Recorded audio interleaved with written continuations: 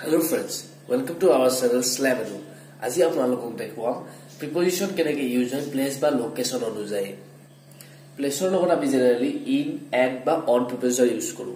ইয়াক বাহিৰেও by, under, below তেনেকুৱা preposition ইউজ হয়। তথাপি কমনলি in, at আৰু on ইউজ কৰো আৰু এই ভিডিওটোত আমি in, at আৰু on ৰ মাজত ডিফাৰেন্সবোৰ চাম। কেতিয়া আমি in ইউজ কৰো, কেতিয়াবা at ইউজ কৰো আৰু কেতিয়া আমি on ইউজ কৰো। in আমি তেতিয়া ইউজ কৰো যেতিয়া আমি বস্তু এটা ভিতৰত থকা বুলি কওঁ। সেই বস্তুটোৰ বাউন্ডাৰীটো স্পেসিফিক হয়। তাৰ চাৰিত বেৰ আছে আৰু সেই বস্তুটোৰ ভিতৰ আৰু বাহিৰ বুলি এটা বস্তু আছে। সাপোজ ঘৰ এটা হাউস, আমি ইন দা হাউস বুলি কওঁ কাৰণ হাউসটোৰ এটা বাউন্ডাৰী এটা আছে। আমি হাউসৰ ভিতৰত থাকিব পাৰো, বাহিৰত থাকিব পাৰো। যেতিয়া আমি হাউসৰ ভিতৰত থাকো তেতিয়া আমি ইন দা হাউস বুলি কওঁ। সাপোজ ৰুম এটা, ৰুমৰো তেনেকে আমি বাউন্ডাৰী এটা আছে, ওয়াল চাৰিখন আছে। তো আমি ৰুমৰো ইন দা ৰুম বুলি কওঁ। তেনেকে কাউন্ট্ৰি এখন ইন্ডিয়া, ইন্ডিয়াৰ এটা স্পেসিফিক বাউন্ডাৰী এটা আছে। আই এম ইন ইন্ডিয়া বুলি কওঁ। তেনেকে ডাঙৰ সিটি এখন, সিটি এখনতো আপুনি বাউন্ডাৰী এটা থাকে। Suppose in Guwahati, I am in Guwahati বুলি কওঁ। আৰু এট কেতিয়া ইউজ কৰো আমি? এট আমি মানুহক যদি আমি স্পেসিফিক লোকেশন দিব পাওঁ খুজো তেতিয়া আমি এট ইউজ কৰিম। এট মানে আমি suppose I am at the gate of the school. মানে কি মই কোনোবাক লোকেশনটো দিছো যে মই গেটত আছো, তুমি মোক গেটত আহিলে পাবা। তুমি এট লোকেশন দিবলে আমি এট ইউজ কৰো। যেনেকৈ আমি সিটি ভিতৰত I am at the police point in Beltola চাৰিআলি। তো তাৰ মানে বেলতলা চাৰিআলিত আপুনি যদি পুলিচ পইণ্টত আহে মোক লগ পাব। তো লোকেশন স্পেসিফিক লোকেশন দিবলে আমি এট ইউজ কৰো। আৰু অন কেতিয়া ইউজ কৰো? আমি বস্তু এটা সাৰফেসৰ ওপৰত থাকিলে, সাপোজ টেবুলৰ ওপৰত, টেবুলৰ ওপৰত আছে, টেবুলৰ ওপৰত থাকিলে টেবুলৰ এখন সাৰফেস আছে মানে সেই সাৰফেসৰ ওপৰত বল এটা আছে। তো বল ইজ অন দ্য টেবুল হোক। ইন, এট আৰু অনৰ ডিফাৰেন্সটো বুজিবলৈ আমি এই এক্সাম্পলটো ল'ব পাৰো। ইয়াত চাওক, ইয়াত মানুহজন কাৰৰ ভিতৰত বহি আছে, ইয়াত কাৰৰ ওপৰত বহি আছে আৰু ইয়াত কাৰৰ জাষ্ট বাহিৰত আছে। তো মানুহজনে যদি ক'ব লাগে সি ক'ত আছে, সি ইয়াতে ক'ব I am in the car, I am in the কাৰ, কাৰণ সি কাৰৰ ভিতৰত আছে। কাৰৰ স্পেসিফিকলি সি ভিতৰত আছে, চাৰিবেৰৰ ভিতৰত আছে। ইয়াত তেওঁ কি ক'ব? হি ইজ অন দ্য কাৰ বুলি ক'ব, কাৰণ তেওঁ কাৰৰ এই সাৰফেসৰ ওপৰত আছে। যেনে এনেকে বহে জানো? নবহে, ঠিক আছে। তো আমি generally I am in the কাৰ বুলিয়ে কওঁ। যদি তথাপি কোনোবাই যদি আই এম অন দ্য কাৰ বুলি কয় তেতিয়াহ'লে আমি কি বুজিম? তেওঁ এনেকে কাৰৰ সাৰফেসৰ ওপৰত বহি আছে, এইটো অন দ্য কাৰ। আৰু এইটোকে চাওক, তেওঁ জাষ্ট কাৰৰ বাহিৰত ৰৈ আছে। কোনোবা তেওঁ তেতিয়া ক'ব যে আই এম এট দ্য কাৰ। এইটো কেতিয়া ইউজ কৰিব? তেওঁক সাপোজ কোনোবাই সুধিছে ক'ত আছা তুমি, তেওঁ ফোনত কৈছে মই কাৰৰ ওচৰতে ৰৈ আছো, কাৰতে আছো, তেতিয়া তেওঁ কি ক'ব? আই এম এট দ্য কাৰ। এইটো স্পেসিফিক লোকেশন হিচাপে দিব তেওঁ কোনোবাক। তো কাৰৰ ওচৰত মোক পাই যাম। ইয়াত তেওঁ কাৰৰ ভিতৰত আছো বুলি ক'ব আৰু ইয়াতে ৰুফৰ ওপৰত। ঠিক আছে, বুজিলে আপোনালোকে? আহক চাওঁ কেইটামান এক্সাম্পল কৰো।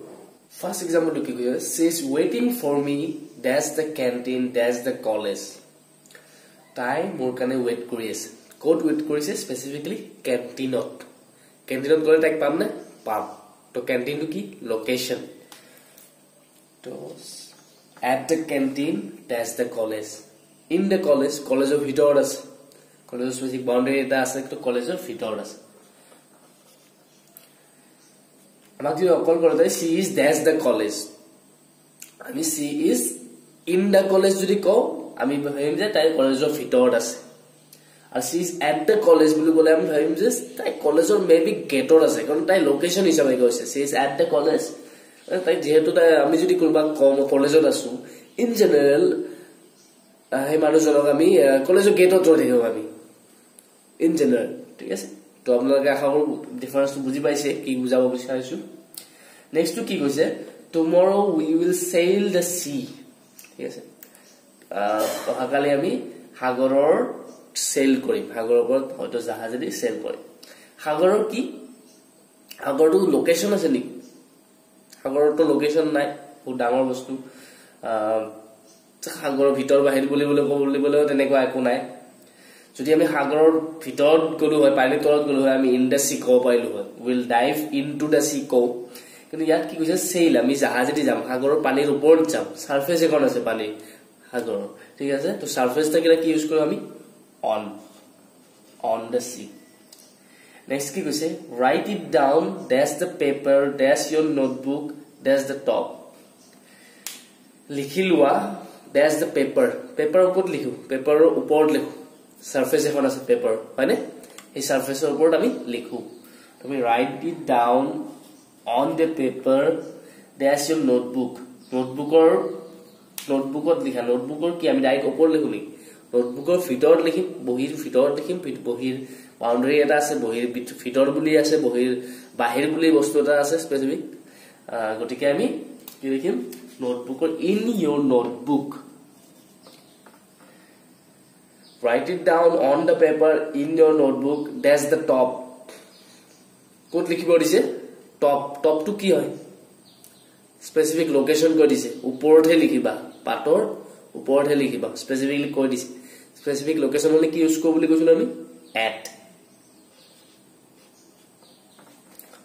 ঠিক আছে ডিফারেন্স কেটা বুজিছে এইটো এক্সাম্পলত তিনটা প্রিপোজিশন ইউজ হৈছে সাউন্ড ডিফারেন্স টু আপোনালোকে ইয়াত বুজি পাব write it down on the paper in your notebook at the top next example to saw write it down dash the corner of the page ইয়াত কি হ'ব আপোনালোকে কো কৰ্নাৰ লিখিব দিছে কৰ্নাৰটো কি লোকেশন হয় জানো নহয় লোকেশন কিয় নহয় মই কৈছো ইয়াতে আমরা এটা পেজত আমাৰ চাৰিটা কৰ্নাৰ আছে তো কৰ্নাৰ লিখিব দিছে তো এটো স্পেসিফিক এটা লোকেশন নহয় তো কেন আমি ইয়াতে ইন ইউজ কৰো কাৰণ আমি শিওৰ নহয় কোনটো কৰ্নাৰত লিখিব দিছে যদি আমাক কলে হয় write down at dash the top corner of the page বা top right corner of the page তেতিয়া আমি এড লিখিলো হয় আর হেই টু স্পেসিফিক হলতে কিন্তু এটা স্পেসিফিক হোৱা নাই আমৰা সাইডা কৰ্নাৰ যি কোনো হ'ব পাৰে তো এই কাৰণে আমি ইন ইউজ কৰিম ইয়াতে write it down in the corner of the page next to saw she is dash the car আমি আগতে চাইছো एग्जांपल চাইছো কাৰৰ ভিতৰত আমি ইন ইউজ কৰো কিন্তু এটো চাও এটো অলপ এক্সেপশন টাইপ কাৰণ কিয় হয় লজিকটো মই আপোনাক কৈ দিছো I am dash the train বা বাস থাকিলে আমি in the train বা in the bus নকো আমি on the train বা on the bus কো লজিকটো এনেকুৱা আমি জেনেৰেলি বাছৰ বা ট্ৰেইনৰ আমি ভিতৰৰ সাৰফেসৰ ওপৰত থিয় দি থাকো আৰু ডাঙৰ বস্তুটো ট্ৰেইন বা বাছৰ ডাঙৰ এৰিয়া এটা হয়নে আমি ভিতৰত সাৰফেসৰ ওপৰত থাকো একাৰণে আমি on the train বা on the bus কো তো আপোনালোকে লজিক্যালি এনেকে বুজিব পাৰে বাট এটো জেনেৰেলি তেনেকে ইউজ কৰে তো প্ৰিপোজিশন গোটেই চেপ্টাৰ দুতে আপোনাৰ ইংলিশ ল্যাঙ্গুৱেজ টুডে বহুত কিটা এক্সেপশন পাব আপোনালোকে এনেকে স্পেসিফিক ৰুল মনত ৰাখিলে একো লাভ নাই কিন্তু তথাপি এনেকে যদি আপুনি ডিফাৰেন্সবোৰ গম পায় আপোনালোকে বহুখিনি এক্সামত স্কোৰ কৰিবলৈ সক্ষম হ'ব তাৰপৰে আপোনালোকে যিমানে পঢ়িব বুক বা নিউজ পেপাৰ বা ষ্টৰী বুক যি হওক আপোনালোকে যিমান পাৰে পঢ়িব তাতে